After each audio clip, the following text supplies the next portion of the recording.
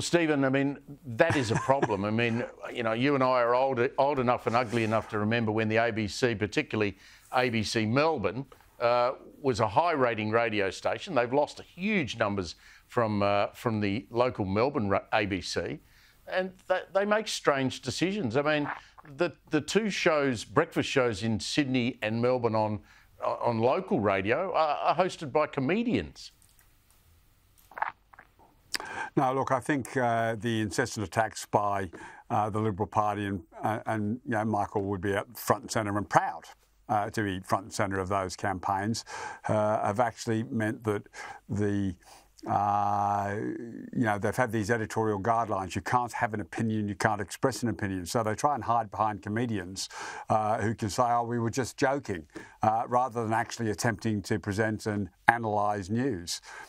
So I think the amount of news and the shows that are being reduced, even the drum, and let me assure you, I am a massive critic of the drum. I mean, I disagree with Michael on the basis that the left wing of the Liberal Party run the ABC, along with the Greens. It's not a pro-Labor organisation.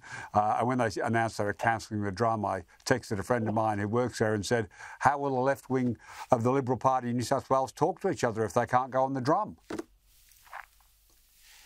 That's a bit rich. Now, Michael, I mentioned at the start of the program, it seems that the union movement, the AWU, have suddenly worked out that there's not going to be a lot of jobs out of this new green energy projects, where we import everything from you know, the blades to the wind towers to the solar panels, and so the AWU have now gone, well, hang on, where are our jobs going to be? Yeah, well, there's a fascinating article in The Australian this morning, if people haven't read it. Keith Pitt, the National Party MP, did a survey of the 8 biggest new projects. $24 billion for these 8 projects.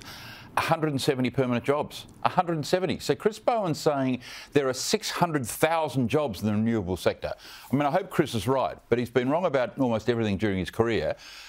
Let's get Chris come on the show and give us a list of where those 600,000 jobs are coming from. This seems to be fanciful, and the AWU a little bit slow, but they seem to be waking up to this, Steve. Stephen Conroy, that is obviously going to be a concern for the Albanese Labor government if the unions are going to turn on them on the lack of jobs.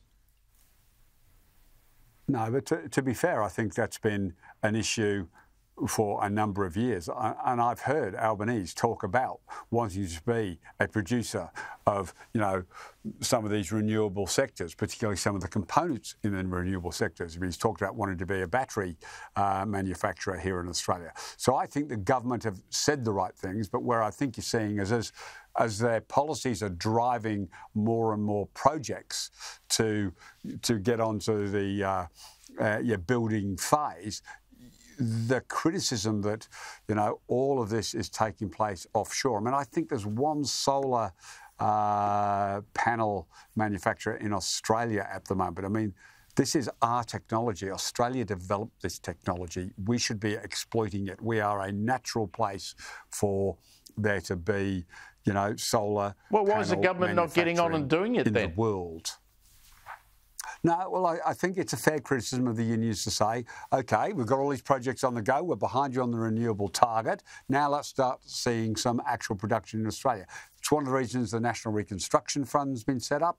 It's always hard to push these things for 18 months, we can't even make a windmill. Yeah, no, look, let's be clear, Steve. The world doesn't work that simply in terms of legislation passing Parliament to establish these funds. I wish it did. I myself went through, you know, a couple of years trying to drive, and I was, you know, solely focused on driving the rollout of the national broadband network, which did create and still creates jobs on a massive scale in Australia.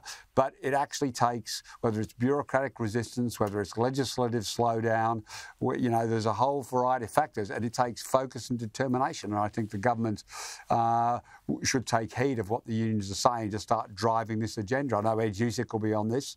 He's been championing these sorts of issues for years. Michael, I note Woolworths have done a survey of their customers. 40% of their customers predict their families are going to be worse off financially next year. that's a real worry for the government, but it's more of a worry for the poor people who can't afford to buy groceries. It's terrible. It's terrible, and I think things are going to get worse next year because people cannot afford. If you look at household savings ratio, it's plummeted. All the money they stacked away during the pandemic, gone. At the core of Albanese's problem, by the way, people haven't worked this out yet, at the core of Albanese's loss of support is the fact that before the election, he said to people, the subliminal message was, life is meant to be easy. You know, he twisted Malcolm's word. He said, life is meant to be easy. It's Morrison and Frydenberg and those Liberals, cost of living crisis.